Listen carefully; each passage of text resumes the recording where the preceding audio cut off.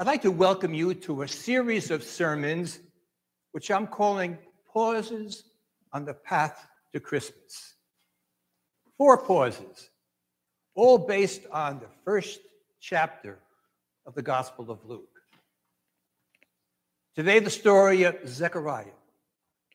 Next week, the Annunciation to Mary. The third week, the visitation between Mary and Elizabeth. And finally, back to Zechariah again. So let's listen to this passage. And one of the things that I'm going to suggest that we use our imagination. Our imagination is not a pretend faculty that we have.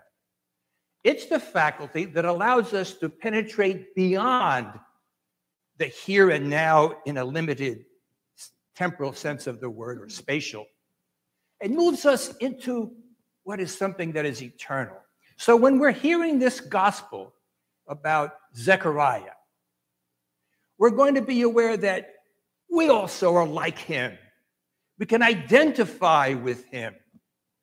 And while we're going to preach in the sermon in that direction, I'm going to leave it to you to do more work on that in the quiet of your days this week. I'm beginning with the 5th verse of the first chapter of Luke. In the time of Herod, king of Judea, there was a priest named Zechariah, who belonged to the priestly division of Abijah. His wife Elizabeth was also a descendant of Aaron. Both of them were righteous in the sight of God, observing all the Lord's commands and decrees blamelessly. But they were childless because Elizabeth was not able to conceive, and they were both very old. So there's the setting. In the Gospel of Luke and in the Acts, the only time that the word blameless is used is this with regard to Elizabeth and Zechariah. They were blameless. They did all the right things. And now we're going to hear what happens when Zechariah, it's his turn to come into the Holy of Holies. It's the Feast of Tabernacles. It's the autumn celebration. It's Yom Kippur. And by lot, he was the group to go in, but by lot, the one from that group was selected by lot was Zechariah. So you've got to appreciate the picture. He's been waiting all his life for this moment to go into the Holy of Holies. There's even a story that the person that goes into the Holy of Holies has a rope tied around his waist with a bell, just in case he gets really, really caught up and faints and passes out. They could drag him out. So he's in there. As we're going to see in this narrative, he doesn't expect what's going to happen to Elizabeth or to him, not in the slightest way. He's just coming in to fulfill his duty in the generic no-frills hope that the Messiah will come, that liberation will come, that freedom will come. So he's there. Once when Zechariah's division was on duty and he was serving as priest before God, he was chosen by lot, according to the custom of the priesthood, to go into the temple of the Lord and burn incense. We don't use incense here, but we have different candles and things that are fragrant. So just kind of picture in your mind the burning of incense there in that inner space. When the time for the burning of incense came, all the assembled worshipers were praying outside. So he's got support. He's got people that are there with him. They're waiting when it's all over, when he'll come out and he will give the blessing. May the Lord bless you and keep you. May the Lord let his face to shine upon you and be gracious unto you, and so forth. Then an angel of the Lord appeared to him, standing at the right side of the altar of incense. When Zechariah saw him, he was startled and was gripped with fear. But the angel said to him, "Do not be afraid, Zechariah. Your prayer has been heard. Your wife, Elizabeth, will bear you a son, and you will call him John. He will be a joy and delight to you, and many will rejoice because of the birth, for he will be great in the sight of God. He's never to take wine or other fermented drink, and he will be filled with the Holy Spirit even before he is born. He will bring back many of the people of Israel to the Lord their God, and he will go on before the Lord in the spirit and power of Elijah to turn the hearts of the parents to their children and the disobedient to the wisdom of the righteous, to make ready a people prepared for the Lord." Zechariah asked the angel, "How can I be sure of this? I'm an old man, and my wife is well along in years." So he starts out by being frightened. And after this beautiful, powerful, visionary expression of Gabriel, he's got only one thing in his mind. Not possible. Yeah, not possible. My wife is too old. Beyond childbearing age, period. End of full story. Full stop. How can this be? How can I be sure? He wants some verification. I'm an old man, and my wife is well on in years. He forgets about Abraham and Sarah, not thinking about Rachel and Jacob.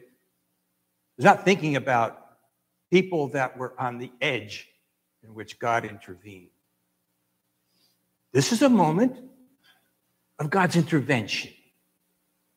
It's a moment for you in which God is intervening in a way to loosen the hold that may be happening in you that prevents you from experiencing God within. Carl Jung said that when we put God outside us, like I'm here, God's there, it's the beginning of a loss of faith, he said. It's got to be inside. Inside. There's an ancient Hindu poet by the name of Kabir from the 15th century that imagines us asking a fish in the water, "Are you thirsty?" And the fish laughs back. My brothers and sisters, we are swimming in the presence of God. We're swimming in it. We can't get out of it. That's the beauty of this season, to awaken us to a deeper experience by faith, using our imagination, using all the gifts that God is giving to us so that we can enter into the awareness that the Lord has indeed come. Even though we say, oh, come, we want God to come deeper into ourselves because we're the ones that were opaque. I love that bumper sticker that says, if God seems far away, guess who moved? Guess who moved? So it's the season to become aware of the indwelling of the Lord. So the angel continues the conversation. I am Gabriel. I stand in the presence of God, and I have been sent to speak to you and to tell you this good news. And now you will be silent and not able to speak until the day this happens, because you did not believe my words, which will come true at their appointed time. So Zechariah is forced to shut up. If you can't be open and awakened to this truth, then you need to be quiet. Enforced quiet was mute. Not a bad suggestion for us, as we so easily can offer our opinions or our point of view when we're not even asked to do that. It's sort of a reaction. We just want to jump in and give it right away.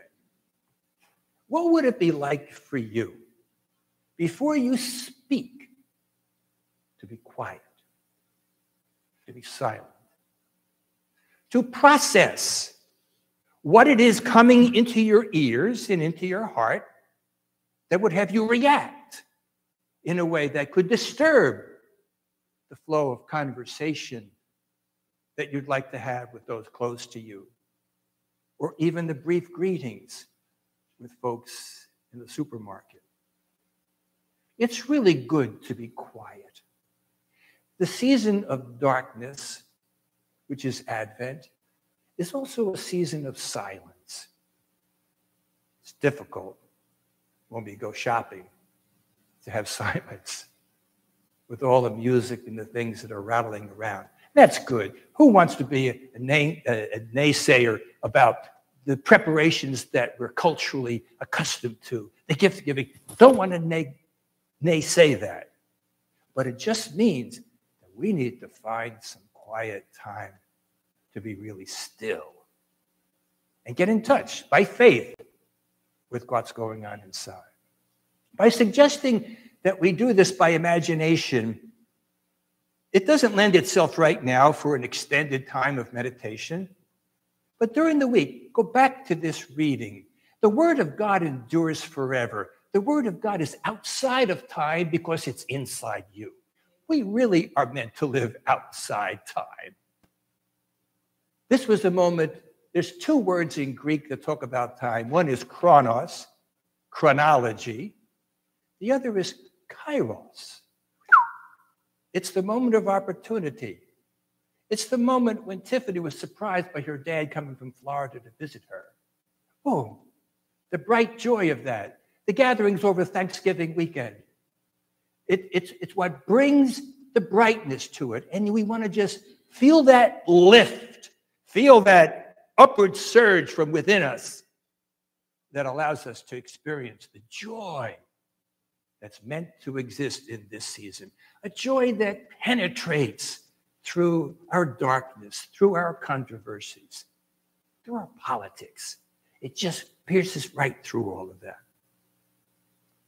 So meanwhile, people were waiting outside for Zechariah to come out and give the blessing. That's what they usually do. He comes outside. It'd be like me, I'm not going to give the blessing at the end. Doesn't happen. The people were waiting outside and wondering why he stayed so long in the temple. They were watching their watches if they had them, wondering, what's taking him so long? When he came out, he could not speak to them. He could not give to them what they were waiting for, that traditional blessing from the 6th chapter of Numbers. They realized that he had seen a vision in the temple, for he kept making signs to them, but remained unable to speak. What are the signs? Picture in your mind. What was he doing to try to tell?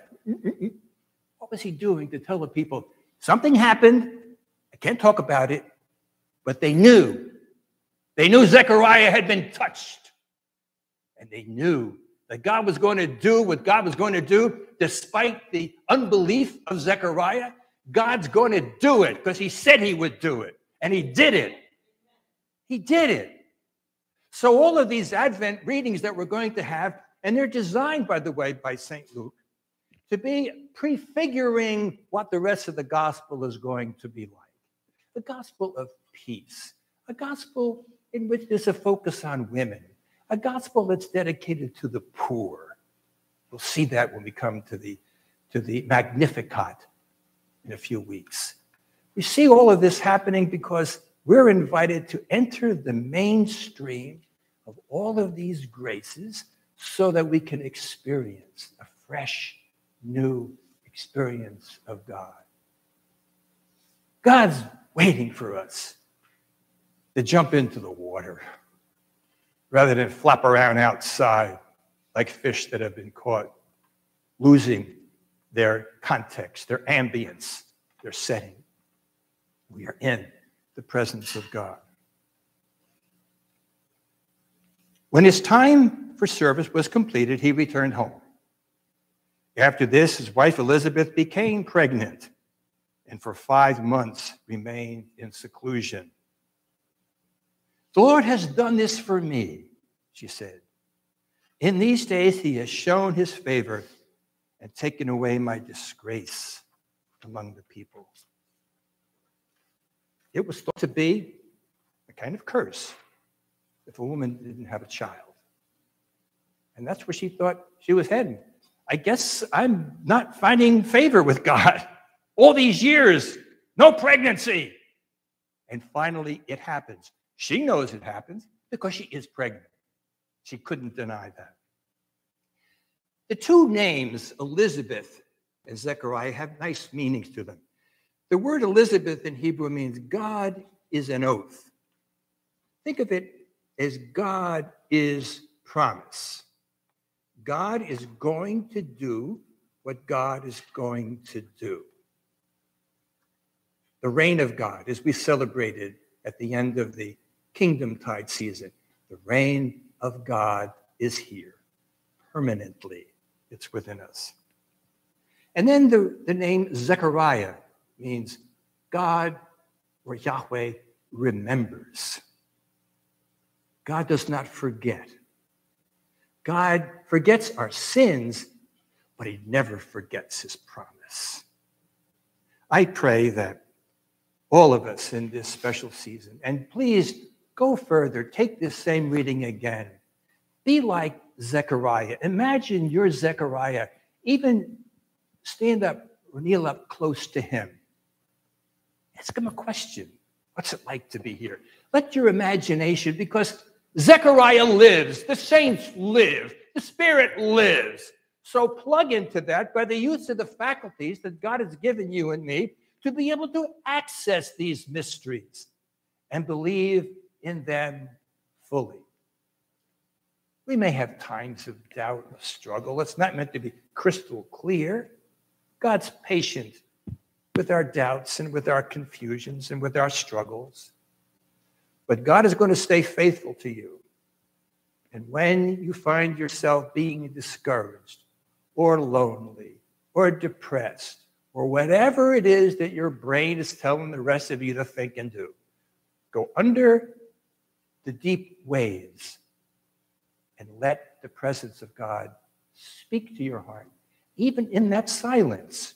It may not come out in words, but it comes out in an interior sense that God is with you, that God loves you. Your time and God's time have beautifully come together.